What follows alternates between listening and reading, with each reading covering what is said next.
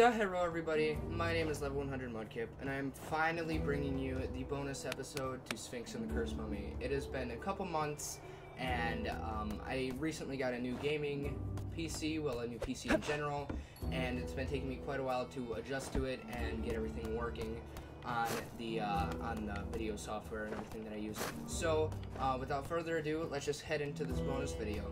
So what this is right off the bat, I just want to say this is going to be a lot of reading. So if you guys want to watch this, you don't have to. I'm just doing it for my own satisfaction. But what I'm going to be doing is I'm going to be reading all of the descriptions to every single monster in the game, along with all the jewels that we collected as the mummy. These are things that we've turned in over the course of the game that I just felt exceeded the 100% point. So let's start off. Skeletal Axemen. Rumored to be former warriors of an ancient dark Egyptian army, members of the undead, their origin is unknown. Now rarely seen in groups larger than 3, in the past they formed whole battalions. Alright. Half-Brute. The name Half-Brute understates the nature of these aggressive two-legged monsters, predominantly found in desert regions. A descendant of the full brutes, a decimal lizard now widely acknowledged to be extinct. Just right off the bat, I'm going to say I haven't read any of these ever before, so it might take me a while to, you know, get the words and everything right. Slim Burble. Sporting spindlier limbs when compared to other burbles, the slim burble is capable of laying eggs with alarming frequency. Living in warrens built at the base of cliff faces, it's fiery, I think that's fiery. Fiery temperament derives from a diet that primarily consists of freshly flowing lava. Interesting. Goofy Lizard. The goofy lizard's behavior implies the complete lack of common sense, matched only by the apparent lack of coordination. The most popular domesticated animal in existence. Yup. Read the sign. Cobra. A hooded and highly poisonous snake. The cobra commonly makes its home in dark and secluded areas, surprising many unsuspecting explorers. Almost a bull.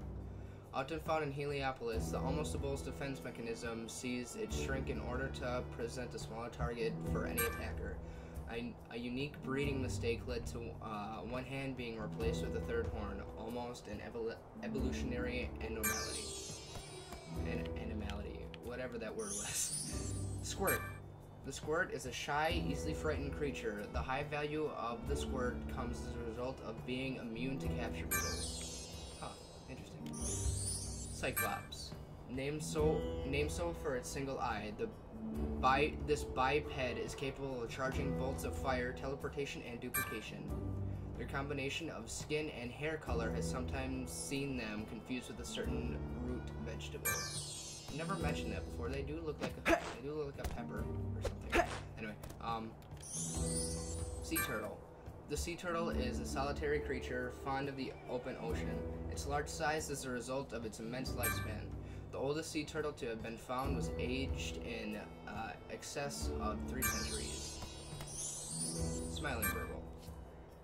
This little critter is one of the less harmful members of the burble family, having lost the explosive properties indicative of its species. Their powerful horns can shatter rock, although their lack of coordination lessens the threat this would normally pose. Spitting Toad. The so-called spitting toad got its name from its tendency to swallow first, think later. Alright. Alright, maybe I should have read some of these through first. Anything that is not to the toad's rather picky taste is spat out quite forcefully. Interesting. Big Bull. The hammer-wielding monstrosity is renowned for its bad temper. Such is the size of its weapon. It acts as a shield without the need for a defensive pose. Geb. Sharing the name of the ancient earth god Gebs, Gebs used to be peaceful creatures. Nowadays, there are a little more than obedient muscle for the fearsome Gimli, who is now dead. Spinefish. Spinefish's deceptively beautiful display fins hide deadly poisonous spines, which it uses to fend off would-be aggressors. The spinefish is an extremely territorial animal and is commonly used by the upper classes in their defensive modes. So that's this room done.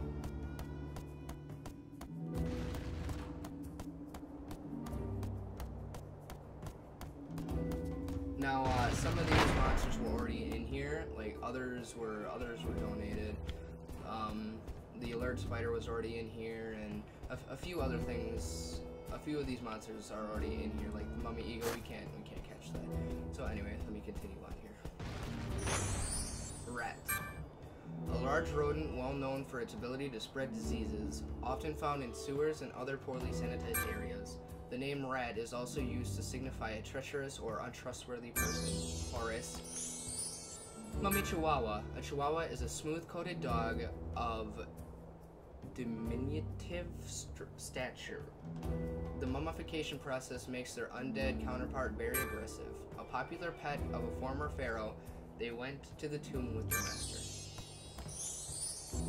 Armadillo.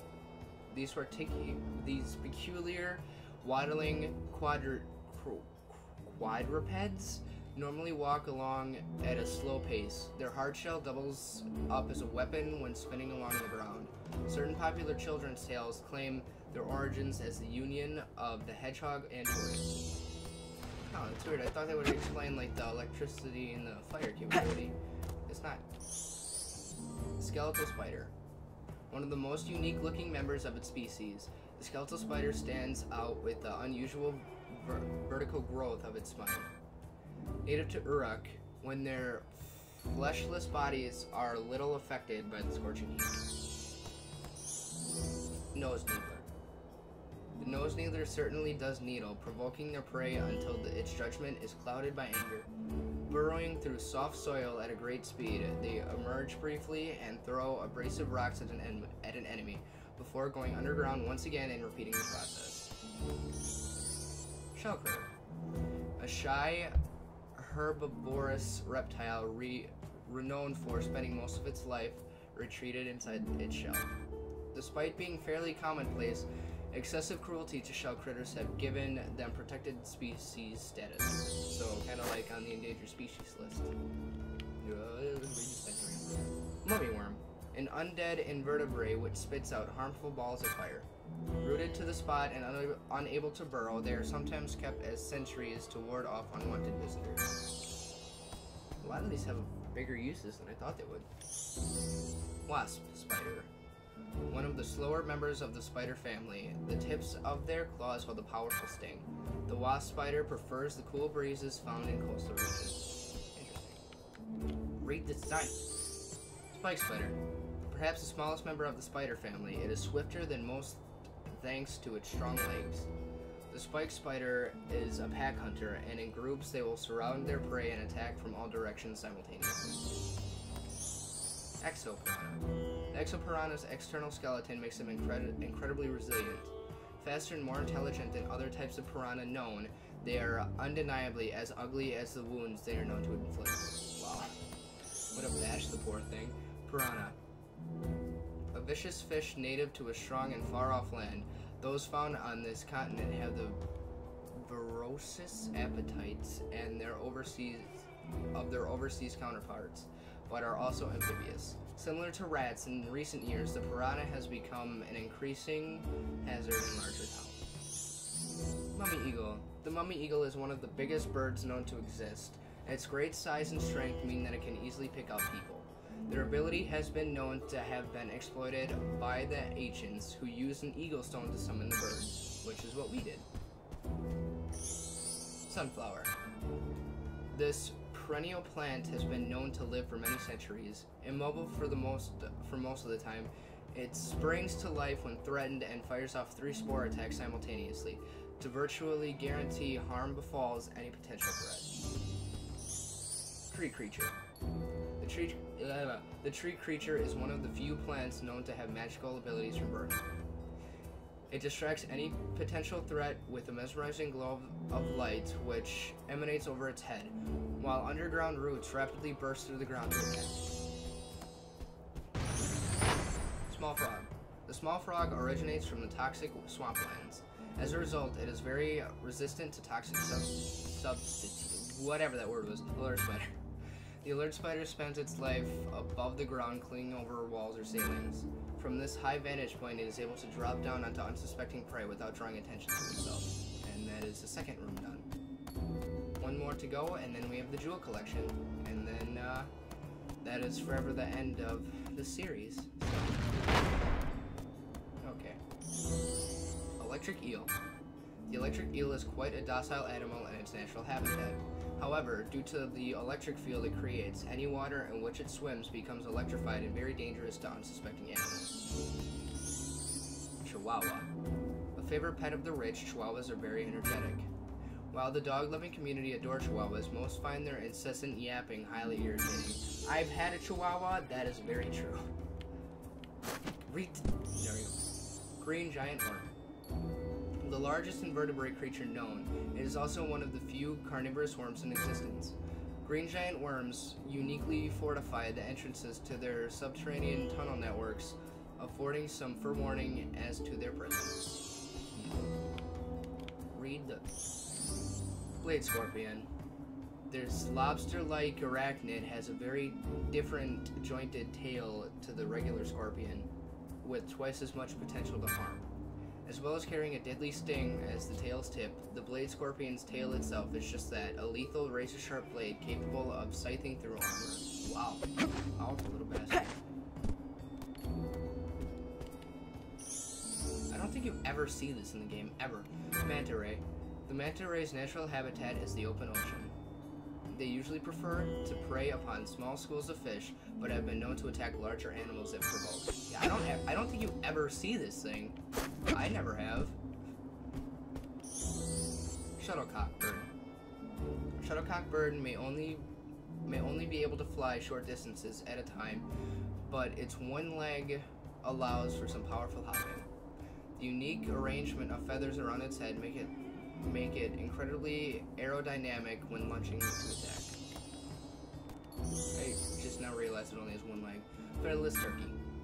Specially bred to enable quick and simple food processing, over the years the featherless turkey has developed a complex.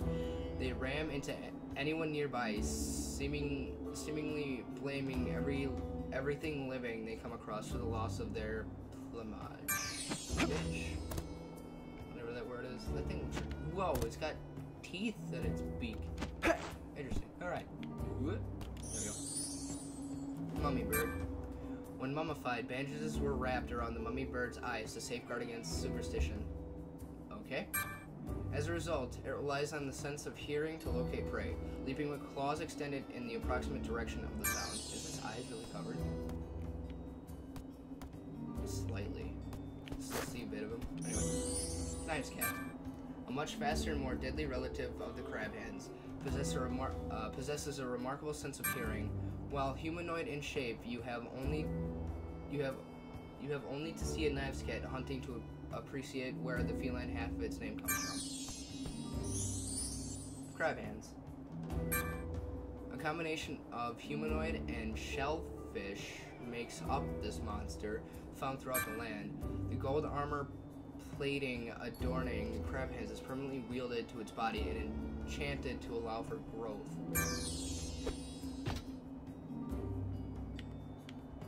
Shellfish. Sharpbeak. The sharpbeak's slender form makes it a lithe warrior. Is that word? Are they trying to do lethal? I don't know if that's a typo or not, or if that's actually a word. Anyway. And they are well trained in swordsmanship techniques. Dark magic is rumored to be the cause of this usual blend of lizard and bird. I couldn't really tell it was a lizard, to be honest. It looks just bird-like. Anyway. Skull's Worshipper. A powerful ally to the forces of evil, skillful and ruthless fighters. The Skull Worshipper is precisely that. Their dwellings are said to be adorned with skulls by those who have lived to escape. Skull Swordsman, highly trained in many swordsmanship techniques and deadly opponents. Similar to skull worshippers, they too can summon a ghostly skull which drains the soul's essence on contact. You never summoned skulls, you liar. Last one, guys. Dark Worshipper, and my favorite one in the game. Adventurers should approach the shadows of any dungeon with caution, for a Dark Worshipper may be lurking in the darkness. Said to be the tortured souls of former warriors trapped between our world and the afterlife. Scary. Alright, so that is it with the monsters. Now we just check out the 6 jewels, and that is it for the series, guys. Just head on up here.